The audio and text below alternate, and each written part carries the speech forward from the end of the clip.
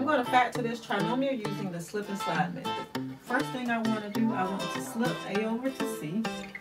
This is A and this is C. So I multiply them to get 10. Rewrite my new trinomial. To get 10, then I want to factor two factors of 10 that have a sum of 11. That is 1 and 10.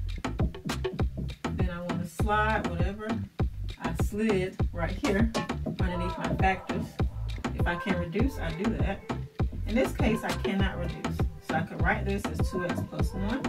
I can reduce this, so that will reduce to 5. So I have factored